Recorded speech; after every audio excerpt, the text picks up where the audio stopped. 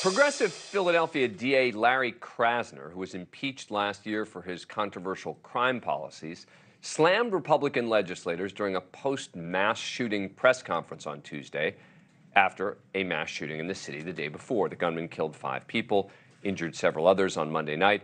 The individual was reportedly wearing a ballistic vest and had an AR-type rifle, as well as multiple magazines. The DA blasted Republicans for recently wearing lapel pins to support the Second Amendment. And it is time for everybody in our legislature, including the ones who would like to walk around with an AR-15 lapel pin, it is time for every one of them to face the voters. And if they're not going to do something, then the voters are going to vote them out. Because that's what that lapel pin means. It means vote me out. I am against you, and I am against your safety. Is that effective, though? Let's check in with Scottie Nell Hughes, former Trump campaign surrogate and conservative political strategist, John Fugelsang, comedian and host of Tell Me Everything weekday mornings on SiriusXM's Progress channel, and Kiran Chetry, former CNN and Fox News channel anchor. John, good strategy?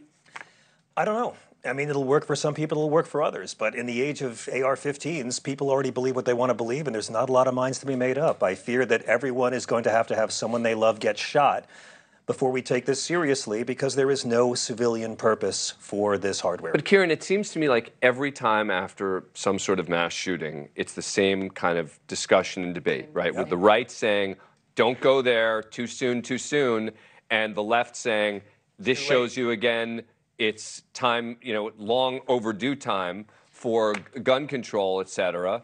And, I'm sort of at a loss to figure out, is it effective? Is it a good idea for him to do that? Well, first of all, I just think the lapel pin with the AR-15's tacky. I mean, it's tacky either way because, people have lost loved ones. Right. And there has been a huge uptick in gun violence, in these mass shootings that have taken place. I mean, you looked at my phone on July 5th, and it's unbelievable. There's like however many people dead in one night. Yeah. However, we do all tend to forget that we have laws on the books right now, and they're not doing any good.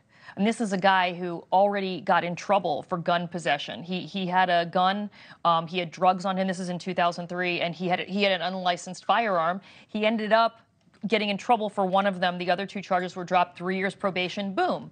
And it doesn't happen in a vacuum. This is a guy who's posting on social media. He posted a picture of a police car in flames, with graffiti on it, anti-police graffiti.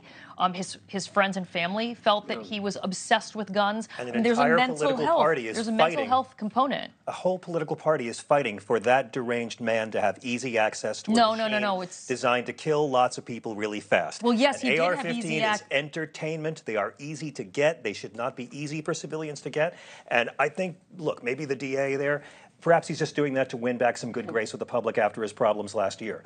But I agree with what he said.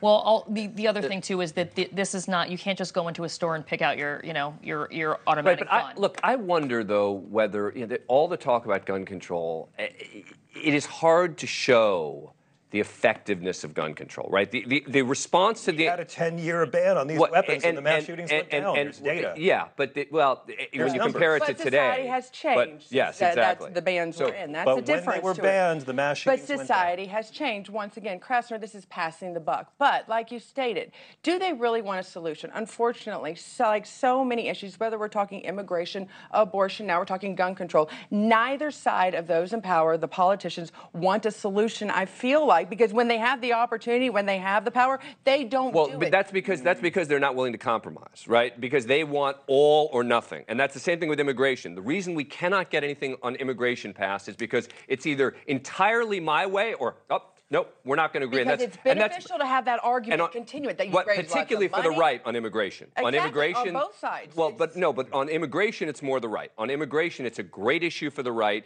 to keep saying we've got these porous borders, we've got this. When it comes to actually legislating, they don't want to do much They that can't involves. do anything. when Our they economy would collapse. Well- Donald Trump well, has been hiring undocumented but- people since the 80s. It's a racket they pull on conservative But from the voters. Democrat standpoint on immigration, they love this issue because they can continue to paint Republicans as being cold-hearted. But I don't know that it's demonize effective. them. I think Well, it makes Republicans the actually, look I think bad. Republicans actually win on the immigration issue with the public in general. but- Thank you for watching. Go to newsnationnow.com to find News Nation on your cable provider. And don't forget to click the red subscribe button below to get more of News Nation's fact-driven, unbiased coverage.